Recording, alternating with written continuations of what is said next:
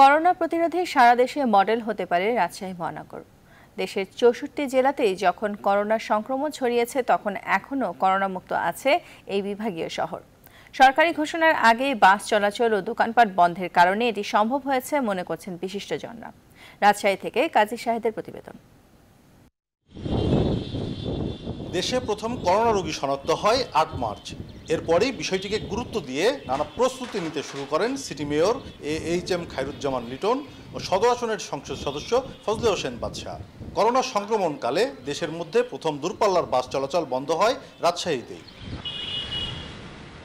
শুধু বাস চলাচল বন্ধ নয়, ব্যবসায়ীদের সঙ্গে বৈঠক করে বন্ধ করে দেওয়া হয় বিপণী বিতান। আমরা বাস বন্ধের সিদ্ধান্ত নিয়েছি এবং আমরা উপজেলার থেকে মহানগরে যোগাযোগও সীমিত করে ফেলেছি। প্রচার মাধ্যমে জনগণকে উদ্বুদ্ধ করা, মসজিদের ইমাম সাহেবদেরকে ব্যবহার করে নামাজের আগে তাদের মাধ্যমে উদ্বুদ্ধ করা।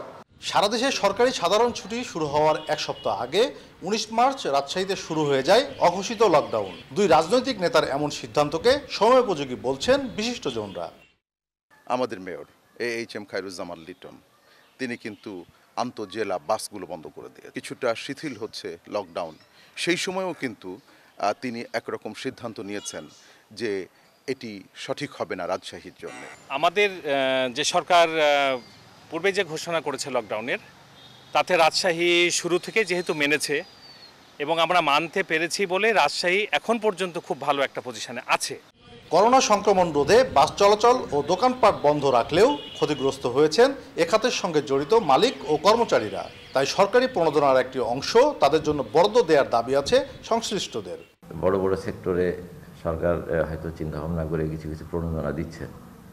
আমাদের এই বিষয়ে যদি কিছু আমাদেরকে এই সহযোগিতা করেন তাহলে আমরা অনেক হয়তো কিছুটা হয়তো খেয়ে পরে বাঁচতে পারব। মাননীয় প্রধানমন্ত্রী যেন ওনার যে ঘোষিত যে প্রণোদনাটা প্রকৃত ব্যবসায়িক এবং রাজশাহী শহরের যারা ব্যবসা বন্ধে আছেন, ক্ষতিগ্রস্ত আছেন, তারা যেন অবশ্যই পায়।